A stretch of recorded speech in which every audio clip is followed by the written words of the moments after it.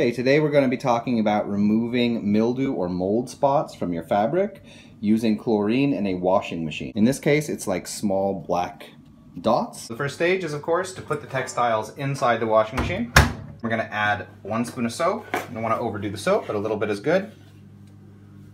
And then a generous helping of chlorine.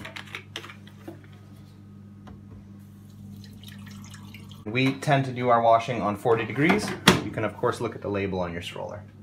Okay, we're done with this now. We actually wound up doing it twice, and that's what you want to do. You want to take it out of the washing machine, and if it turns out that you need to do it again, then you just run the machine again.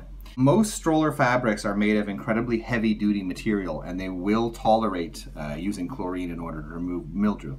But there are, of course, exceptions. So if you're unsure whether it's going to discolor your stroller, mix some chlorine and water, like 50-50, and try a little spot somewhere on the fabrics where it doesn't show.